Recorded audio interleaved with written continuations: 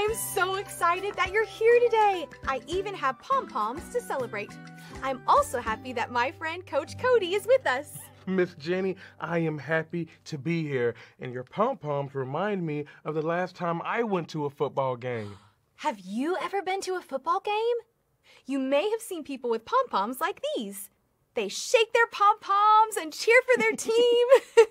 Do you think a football game is a loud place or a quiet place? Football games are loud. The people are excited and want their team to win. I know a Bible story about a day when people were excited. They weren't excited about a game. They were excited to see and hear Jesus. Let me tell you about it. One day, Jesus went to the town of Capernaum. Soon, everyone heard the news that Jesus was at home. Many people wanted to hear Jesus teach, so they went to the house where Jesus was.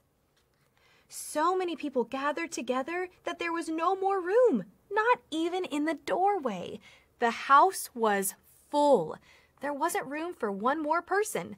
Many people wanted to see and hear Jesus.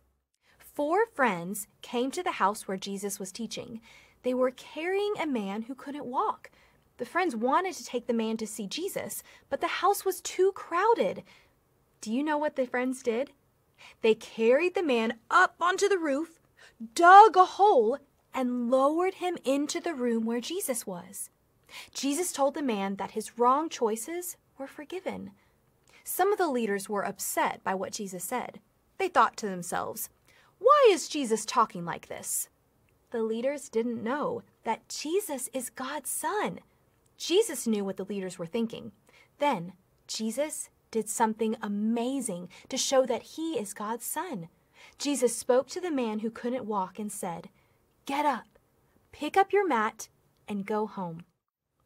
Immediately he got up, took the mat, and went out in front of everyone. The man got up and walked. The people were surprised and they praised God. "We have never seen anything like this," they said. Wow! The people probably wanted to cheer.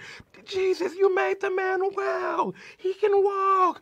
We love you, Jesus!" The people were so excited. Jesus healed the man and made him able to walk. That's something only Jesus could do. Jesus could make the man well because he is God's Son. Do you remember who took the man to see Jesus? The man's friends brought him to Jesus. You're right. What can you do to help your friends know about Jesus? I can bring my friends to church, and I can tell them Bible stories.